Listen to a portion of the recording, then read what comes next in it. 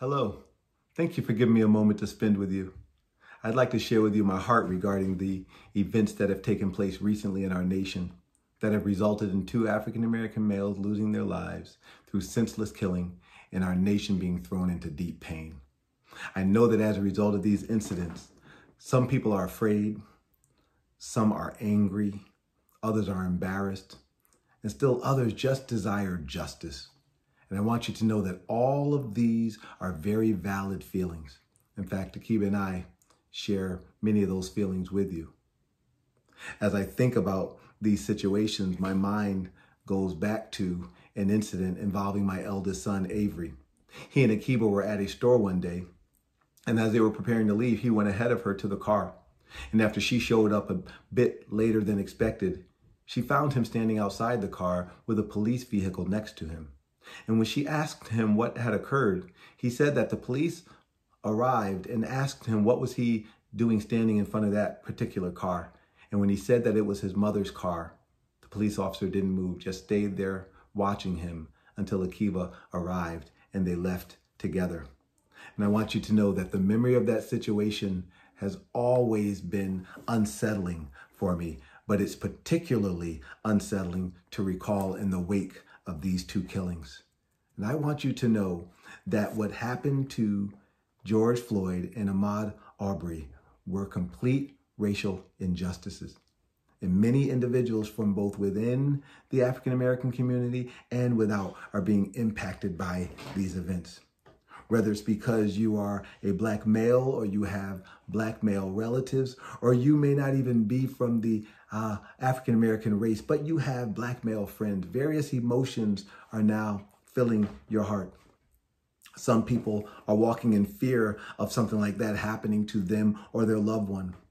Others are feeling the possibility of being ostracized or criticized because although they are not African-American, they may be ostracized and criticized because the color of their skin is the same as that white shooter's skin. Or some people are not walking in fear, but they're just angry and they're wanting revenge. And I want you to know all of those are understandable feelings under these circumstances. But we, as the body of Christ, are not called to live with those emotions. Rather, the Word of God tells us that at a time like this, we are to walk in unity and in love. Because Jesus promised that when his people walk in unity, he would be in their midst and we could ask whatever we desired on behalf of this nation and it would be done. And at a time when the people of our nation are divided, many are in an uproar, displaying even more hatred and destruction through riots and much civil unrest. We must be the light in the midst of all of this darkness. We have to be the ones who are standing in unity as the body of Christ across racial and ethnic lines to show the world how individuals from different races and backgrounds are able to dwell in harmony, even in a fractured world. Why? Because society is looking for an answer to the racial tension that it's experiencing. And we, the body of Christ, we have the answer.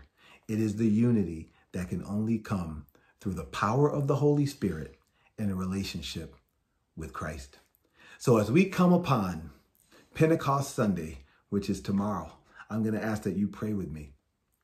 I'm going to ask that you pray that the power of the Holy Spirit will dwell with us as we go through these tragedies, that justice will be done. I want us to pray for the families of Ahmaud Arbery and George Floyd, that the peace and the comfort of God that surpasses all understanding will guard their hearts and minds. I want us to pray for the protection of African-American males, that they would not only be able to walk in safety in America, but also in the security, that they will not have to risk danger because of the color of their skin. And also I want us to pray for those outside of the African-American race, those who are hurting and those who are just as disgusted as African-Americans are, but are nevertheless being grouped in with those hate-filled perpetrators because their skin color is the same. And above all, let's pray for the body of Christ, that we might be closer to each other and closer to the Lord than ever before, so that those who are walking in darkness during these times will be drawn to the light of God's love and his unity as it shines through us. Let's pray. Father God, we thank you that you are a sovereign God and you are a just God. And you told us that we can loose things here on earth and they will be loosed in heaven. We loose your justice upon these two matters now. We also, God, loose the fullness of your peace and comfort upon the families of Ahmaud Arbery and George Floyd. Draw them closer to you than ever before. My God, I pray for African-American males throughout our country that you would not only give them safety, but you would give them the security to walk throughout this country without fear of danger. My God, we pray for those outside of the African-American community, that they would not be necessarily bunched into the group of all of those who are filled with hate on the inside of their hearts. But Lord, we would be able to walk as one within the body of Christ, as you have made us one. I thank you, my God, that you hear us when we pray, and you're going to act on our behalf to bring healing to this land. And we pray this in the name of Jesus the Christ. Amen. Thank you for giving me a moment to be with you. And as I close, I ask that you resist wasting time on social media, engaging in meaningless debate over these tragedies. It can only lead to further division. And Jesus said, a house divided against itself, even God's house, cannot stand.